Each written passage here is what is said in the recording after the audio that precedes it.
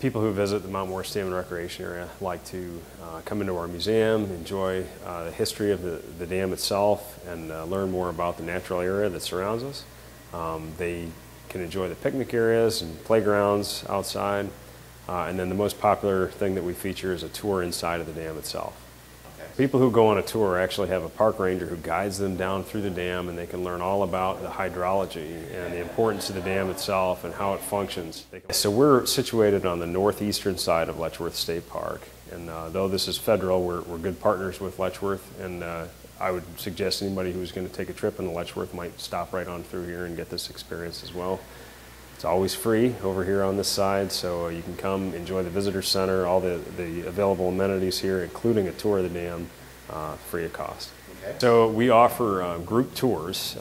and we have a lot of different bus companies that take advantage of that, and a lot of schools, and they just need to call our visitor center, 658-4790, or visit our website, and they can just find that by doing a search for the Mount Morris Dam. And then schedule a tour with one of our park rangers, and the tour will either involve a full-blown tour inside of the dam, or if they're limited on time or mobility, we can do a smaller, easier to facilitate tour